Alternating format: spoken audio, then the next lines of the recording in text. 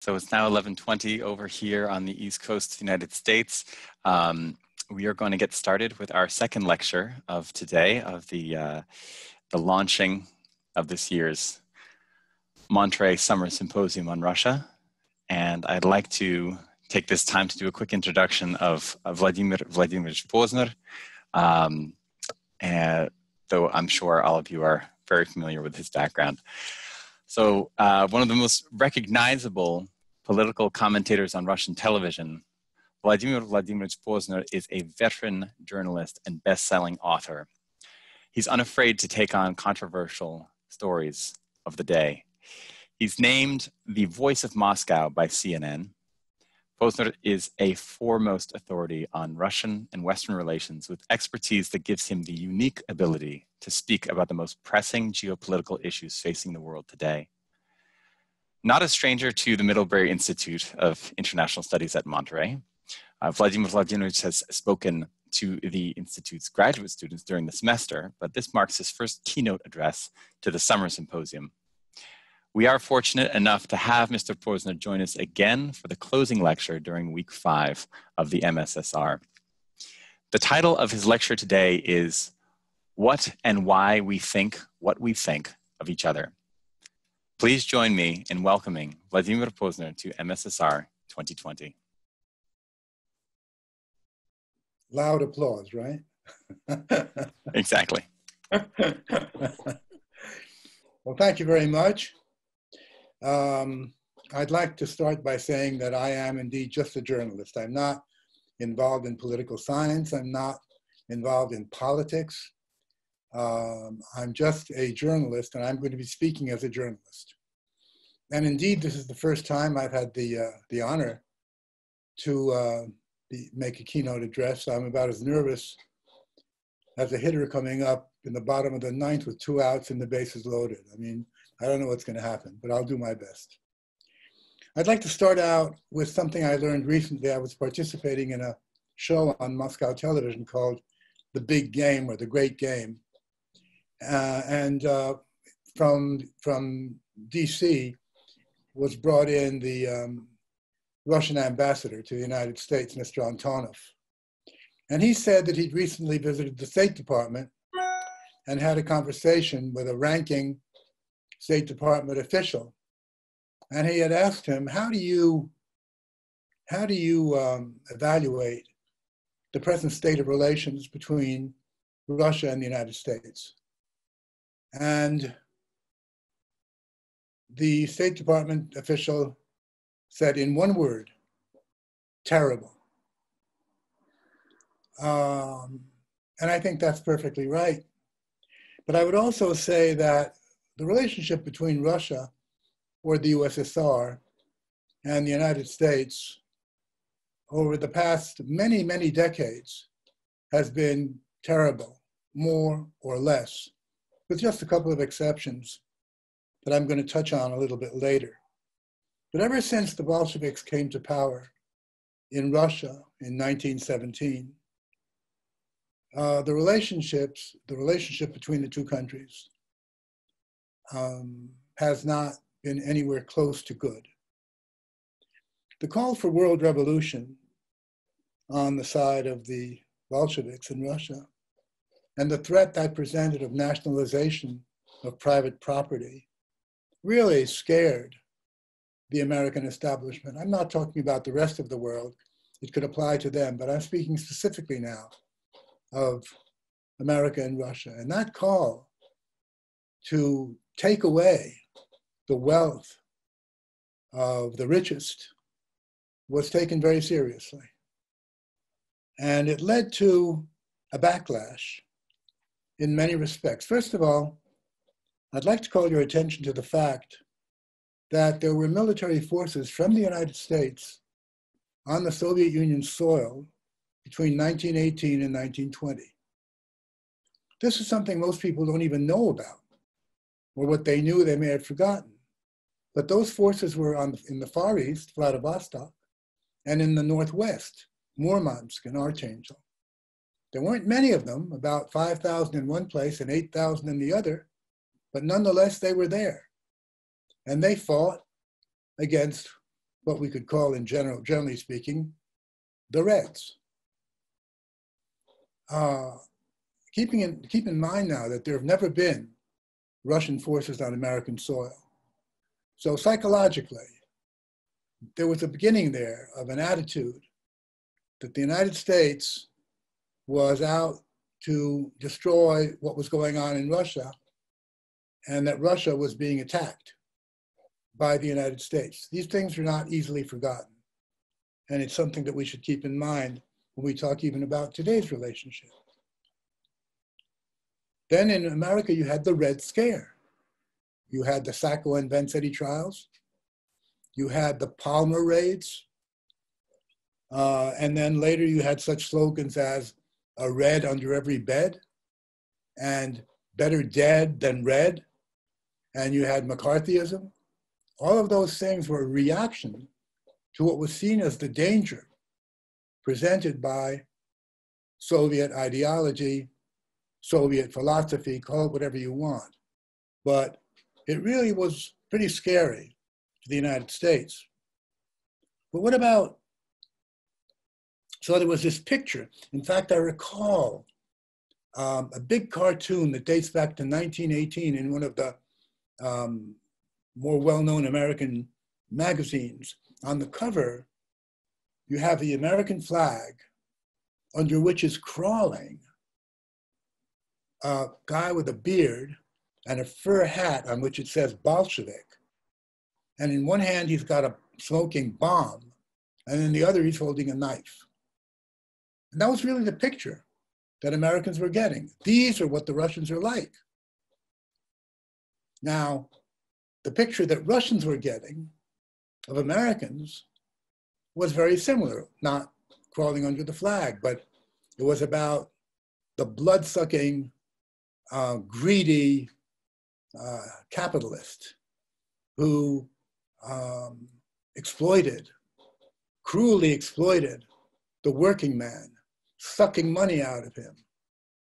So again, you had this picture of so-called Uncle Sam, but the Russian version of Uncle Sam with a big belly, with his feet on the table, smoking a big cigar. So those pictures, they date from way back, and you shouldn't think that they had no effect, because they really did. So on the one hand, you have the Russian, who's a kind of a thug, an enemy of freedom, and an enemy of America, and really no attempt to make a distinction between the Russian government and the Russian person. It's almost like one whole.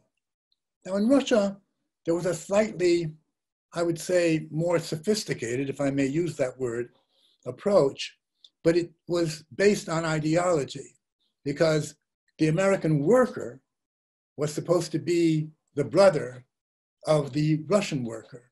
The American proletariat was supposed to be the brother of the Russian proletariat. The American farmer was supposed to be the brother of the Russian, well, later on collective farmer, but before that, just regular farmer. So there was a difference. We are against the American capitalist. Now we are against the people who run the White House, and we're mostly against Wall Street, depicted as this terrible place and so on. But there was a slight difference, which led to the fact that for a long time, Russians were not anti-American per se, and that's to say, per American people, but they were very much anti-American in what concerned American policy, American leadership, and so on. Now,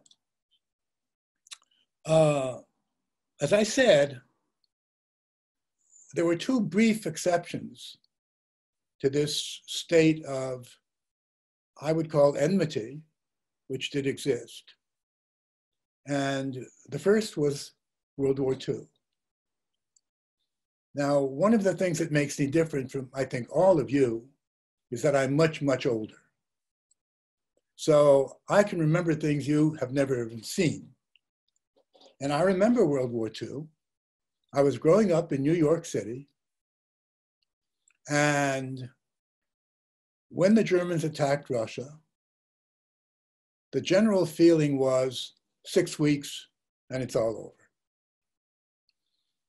And then when it wasn't over in 6 weeks, when it turned out the Russians were really fighting back and then actually dealt Germany its first defeat, Nazi Germany, at the gates of Moscow in December of 1941, it was cool to be Russian. Didn't use the word cool back then, but today it was cool to be Russian or to know a Russian. And I was very proud that I had a Russian name, Vladimir, because I was now a Russian. I didn't speak any Russian, mind you. I'd never been to Russia. I was born in Paris and grew up in New York City. I was the all-American kid, but now I was proud to be Russian. And not only that, but the feeling of Americans vis-a-vis Russia was a new one. There was a Russian marshal commanding Russian forces, not very good actually. His name was Timoshenko. Well, the joke was, he's not Russian, he's Irish. His name is Tim Oshenko. And that was just, part of the attitude. And that lasted throughout the war. And in Russia, although I wasn't there, it was of course Soviet Union, but I know that people very much appreciated Lend-Lease, the fact that they were getting food from America. They were getting Hershey bars. They were getting Spam. They were getting all kinds of things that they needed, that they missed. And not only that, but they were getting weapons. Many of the planes that the Russian pilots flew came from the United States. At least 7% of the Soviet arms were made in and came from America. They knew about an organization called Russian War Relief, which was made up of millions of Americans who donated money or sweaters and scarves and shoes and all of that to be sent to America. So there was for a short time there was a very different kind of relationship. However, that really didn't last very long. But it's something that I think is worth remembering. Now, it's important, I think, to point out a couple of other things that happened during the war, because strangely enough, the history of World War II, insofar as what the Soviet Union did and what the Allies did, and the Allies basically being the US, the UK, and to a certain extent France, that history has been dramatically changed over this past period. During World War II, everyone knew what the Battle of Stalingrad was. I mean, everyone. In Paris, there's even a square called Stalingrad Square. Most French people don't know why, but that's a different question. So, and most people knew what the Battle of Kursk was. And I venture a guess that if I were to stop 100 Americans anywhere in the United States and ask them, say people of your age, what was the Battle of Kursk? I'd probably get a blank stare from just about 99 at least, because that's not really taught in school. Although it was one of the most decisive battles in World War II, and not only that, the greatest tank battle in the history of, in our history. As for the Battle of Stalingrad, well, Winston Churchill, who had no great love for the USSR, called it the hinge of fate. And he said that that's where the Red Army ripped the guts out of the Wehrmacht, out of the German army. And there was no doubt in those days that the brunt of the war in Europe was taken by and carried on the shoulders of the Soviet Union. You know, eventually the Soviet Union lost 27 million people in that war. The US lost 450,000. It gives you an idea of the kind of effort that went into this. And I have a great collection of magazines that were published in the UK for the 20th anniversary of the end of World War II in Europe. And in those magazines, there's no doubt as to the main effort and the main thrust of who did what in World War II. And yet today, I've read in American school textbooks that the war was won by the US and the UK. And yeah, the Russia was there, but not so important. And that's the result of politics. It really has nothing to do with reality. And in Russian textbooks, almost nothing is said of Lend-Lease or what America did or what the participation was. What I'm getting at is gradually is that what we think or what we think we know about each other, is it something that we personally, individually come to? Well, I'm going to get into that as I proceed. Now, just to remind you, the so-called Second Front, or what is called in America D-Day, occurred in June, this month, June 6th, actually, 1944. And by that time, Soviet troops had pushed the Germans back out of the Soviet Union and were now in Poland. So you can see there was less than a year to go before the end of the war in Europe. And basically, it was over. Basically, the Germans were on the run. Now, the fact that the Allies came in at that point certainly helped. But one sometimes must ask themselves, did the Allies come in to destroy Hitler? Or did they also have in mind not to let the Soviets get too far west? It's a question worth asking. I don't have the answer, but I sometimes have some suspicion as to this, what it's about. But when I say all this, I'd just like to kind of make a general statement that in the way we look at each other, what we think about each other, and what we think we know about each other, is the result of our minds having been poisoned on both sides of the fence. We have been taught to see the other side a certain way. We weren't born with this view. We learned it. We learned it. We were taught to look at it this way. Now, to get to the second improvement of relations, well, that was the decade between 1986 in 1996, when Gorbachev came to power in the USSR, and then after him, Yeltsin, who basically destroyed the USSR, because it was Yeltsin who did that in December of 1991 by signing an agreement with Ukraine and Belarus that they were out, Russia was out, and basically there was no more Soviet Union. And during that period, when it seemed that Russia was going to become a democratic country, part of the Western world, in a certain sense, the Russians were popular all over again. It was Gorby this and Gorby that, and everything looked so wonderful.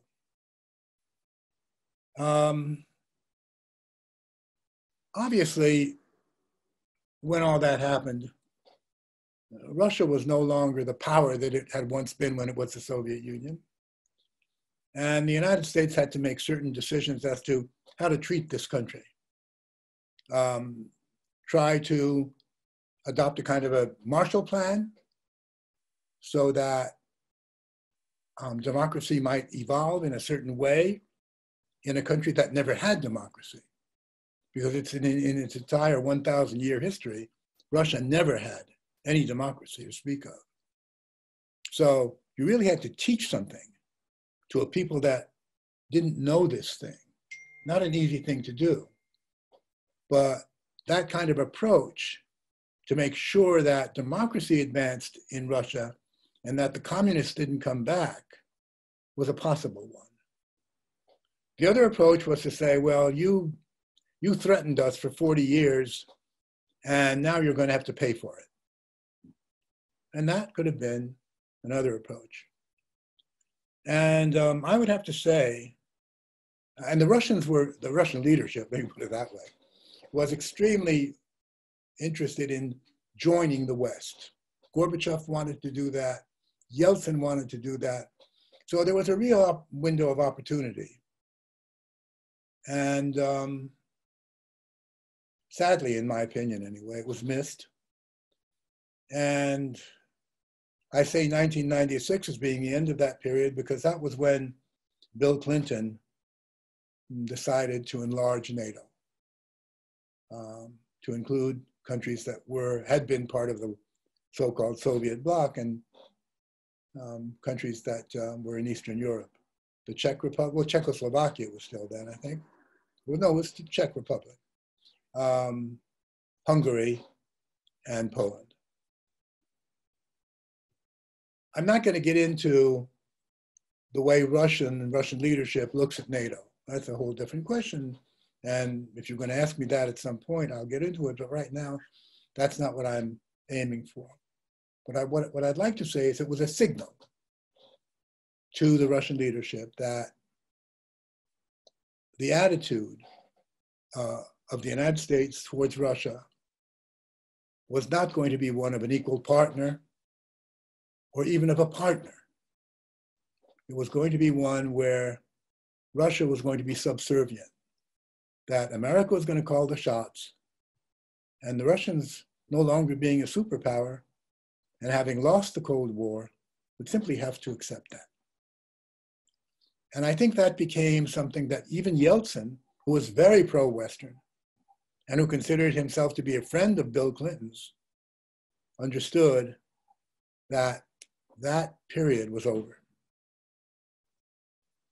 And, well, those things kind of piled up. You had the bombing of Serbia, you had the exception of Kosovo, and these things kind of piled up in the same direction. And then along came Putin, who was appointed, shall we say, by Yeltsin, certainly not elected in any democratic sense. And the period went on for a while like that until 2007, when Putin made his famous Munich speech, basically saying, we're finished, we're not accepting your view, we have our own destiny. Not going to get into that one, but basically it was the rupture, the final one. And we were back to square one in our relationship. I would even say not square one, but minus square one, or minus square two, because the relationship was worse than it had been and got worse than at any time during the Cold War. There may be people who don't agree with me, but I think I can prove my point. And what's more, if in Soviet Russia, in the Soviet Union, as I said, there had been a distinction between Wall Street, capitalism, and the White House supposedly serving Wall Street's interests as it was seen ideologically, but not the American people. That was different. That changed. And it changed because there was no more of that ideology in Russia. Russia is a capitalist country. Call it wild capitalism, call it anything you want, but it has no socialist or any communist ideology at all. So it's not a question of, well, these are our brothers and these are not. Now they're all Americans. And the Russians have come to dislike them. If in America you'd call Russians whatever you did, Ruskies or Reds or whatever, now there's a word for Americans. It's called enmity, which is a very unpleasant kind of, hold on 1 minute, I'll get back to you. I can't talk right now, I'll call. There's really become real anti-Americanism, something that really didn't exist that long ago. So I get back to my main question. Let's try to answer it. Do we independently form our views of another people? Or are those views formed by others? And if you will, injected into our minds or into our mindset? Well, let's not jump to conclusions. Let's take a look at this. one cannot form a view of other people without some personal experience. I mean, you can't talk about what it's like to climb Mount Everest if you don't climb it. You have really no idea, except maybe someone's told you something. But you personally, you really don't know. And it's kind of the same thing. But even personal experience can be misleading. I have a story I love to tell. Imagine that you're an American man, just to make this one. Doesn't have to be, I'm not being sexist here, but my story is about an American man.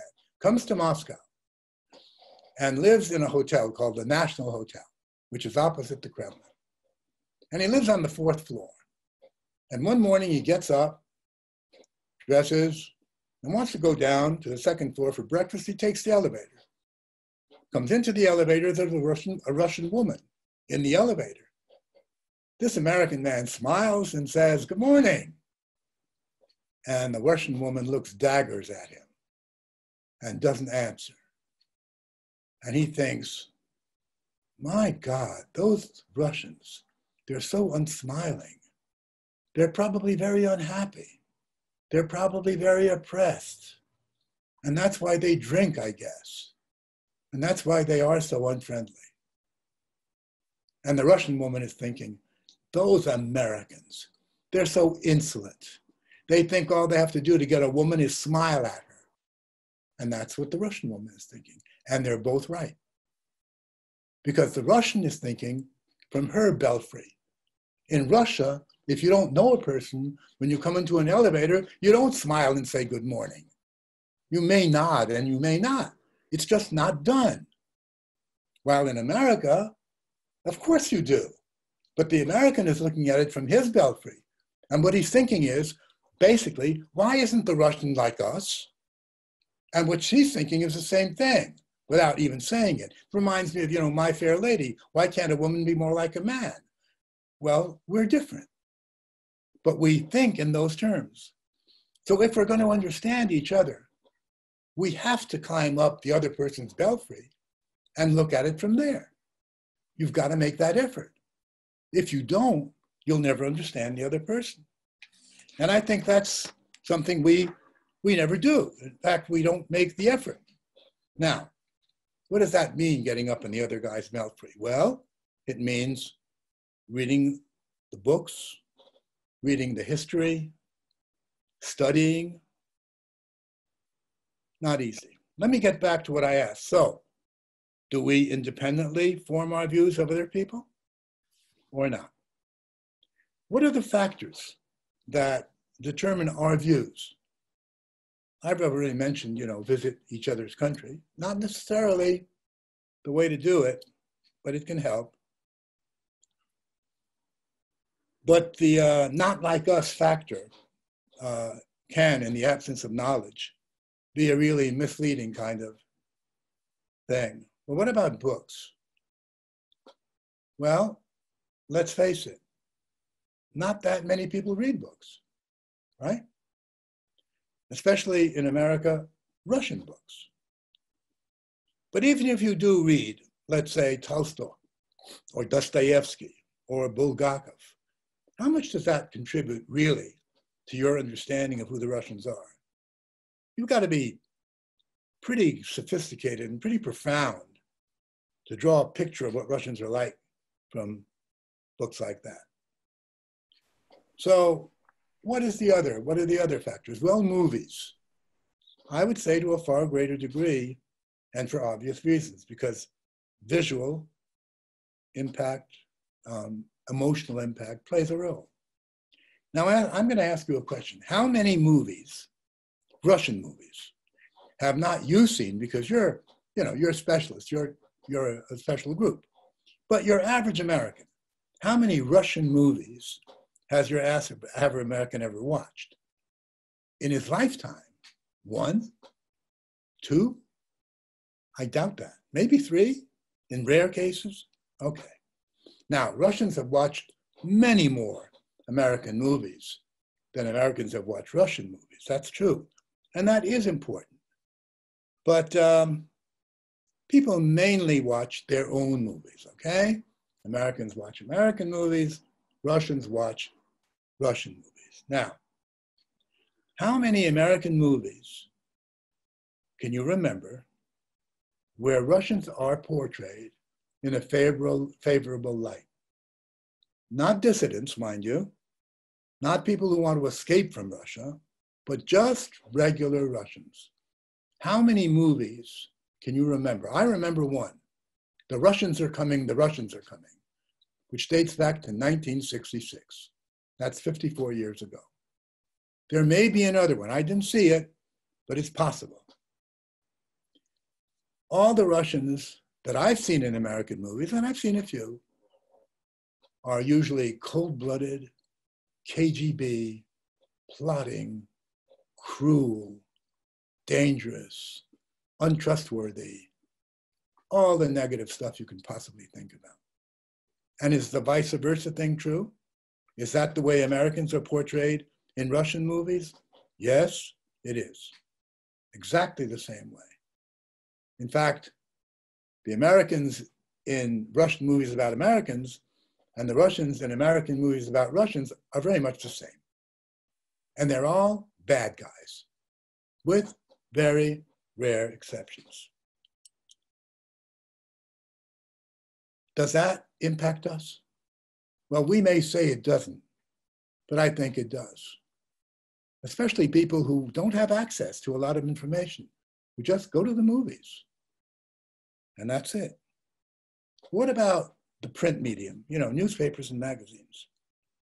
Well, Americans pride themselves, and quite rightly so, on having a free press. So now ask yourself, when did you last read anything at all positive about Russia and the Russians? In the free press. Even in the so-called liberal publications, like say, the New York Times, or the Washington Post, or the New Yorker. And I mean nothing sensational. Just something like, Moscow's a pretty nice city. Or, got some pretty great restaurants, No. And I challenge you, because I've tried, I've looked, I really have. And what about the other way around? How much positive stuff can you read about America in the Russian press, which is not such a free press. It's a lot freer than it was during Soviet times, but in my opinion, it's got a long way to go. But positive stuff? No. You can find positive stuff on the internet. That's true. Or when something like the Elon Musk rocket went up, that was shown, and that's a positive thing, definitely. But by and large, all negative. So that's the second factor. And not that many people read serious newspapers anymore in America or in Russia. And the yellow press, excuse me for using that word, well, the information you get there, I don't even have to comment on that. So what about television? Well, I'm not going to talk about radio. Television. Television, at least in Russia, is the main source of information. Much less than it used to be, because now there's the internet, there are information platforms out there, but still television. And working myself in television, I watch it. Not that I like to, because I really don't. But hell, it's my profession, so I look. And what I see is disgusting. For instance, showing what's going on in your country, the demonstrations, the protests. What do they show? They show only the violence. People, fighting policemen, breaking windows, burning cars. They don't show these demonstrations of Black people and white people together, marching peacefully. They don't show that. So what's the impression you get? Well, the impression you get is that Afro-Americans are all thugs, that all they care about is robbing stores, grabbing money, and beating up women and policemen. That's the picture you get. And that's how an impression is created. And of course, the way you see Russia on your television, and you don't see much of it, let's face it, but when you see it, I would bet, you know, everything I have against one of your shirt buttons that you don't get to see anything positive. It's very much the same thing. And the picture is formed in our minds. You know, I'm a biologist by training. And the reason I'm a biologist is because when I was 16 years old, I came across a book by Ivan Pavlov, the great Russian Soviet physiologist who actually discovered conditioned reflexes. If you don't remember what that was like, it was they had the dogs, and they would ring a bell and give the dog some meat. Ring a bell, give the dog some meat. Ring a bell, and the dog begins to salivate. There's no meat, but it's done. The connection is made between the bell and the meat's coming. Now, if you can do that with a dog, what can you do with a human being? You ever thought of that? I have an incredible story. You know, during the Iran-Iraq war many, many years ago, the Iranis would send children, say 12-year-olds, with backpacks, with hand grenades, but holding in one hand a religious symbol that they had been conditioned to believe in. This would save them or send them to Allah or whatever. And they would also lead a donkey loaded with ammunition for the troops. And they would have to cross a field that was full of mines. And so off they went. And when a child or a donkey would step on a mine and get blown up, the donkeys would run away, but the children wouldn't. They kept on going. They'd been conditioned. They believed in that symbol. So the bell and the meat in a different way. But that's what we can be conditioned to do. Hitler put it in a very concise form. He said, find the common enemy. If you want to unite the country, find a common enemy. And they did. The common enemy was the Jew. And the German people, much as though today they probably wouldn't want to dwell on that issue, although I must say that Germany has been incredibly ready and in fact has admitted the sins of the past and so on. But they found the enemy and that's how they worked it out. And I'm saying, are we not being conditioned to find the common enemy? If you look at polls that have been conducted in the United States and in Russia, who is our real enemy? No question what people answer. What country presents the greatest danger to our safety? No question as to what the answer is. I think that's very dangerous. And I think it's something that we should not only think about, but talk about.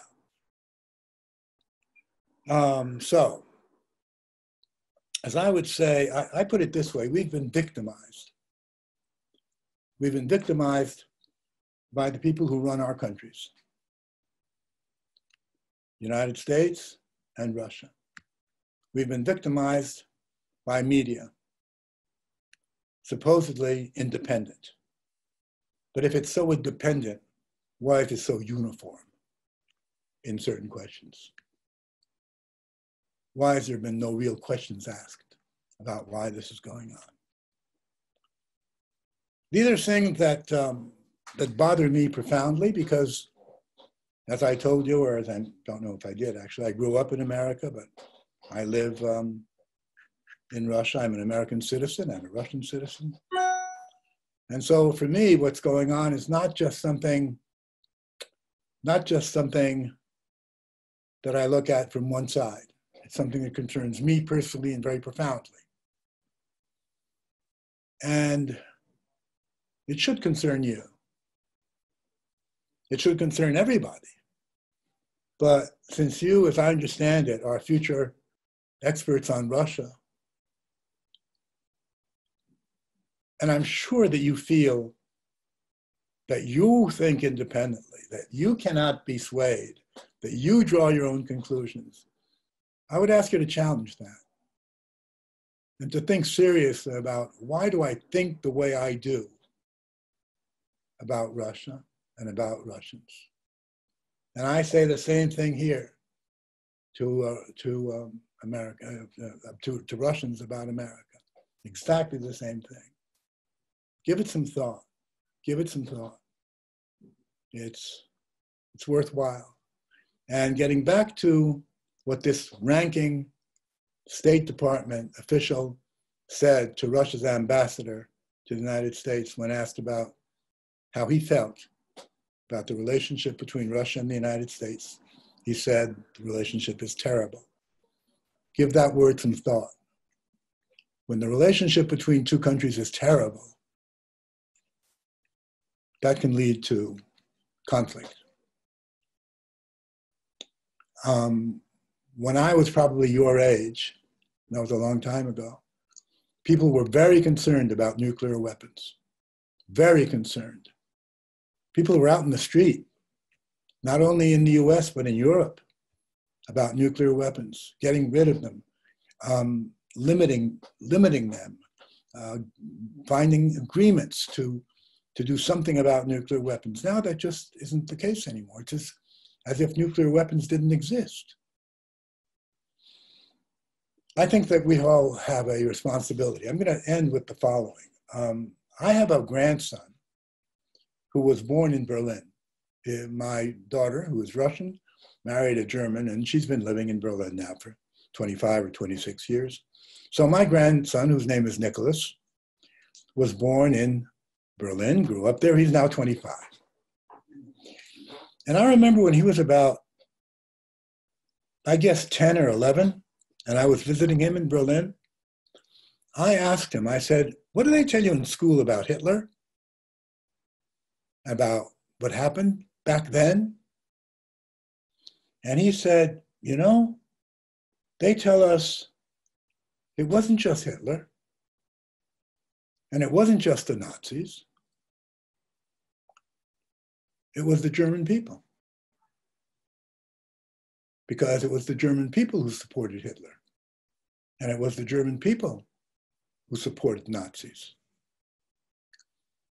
And I must tell you, I was shocked. I thought, wow, teaching kids in school that their people were responsible?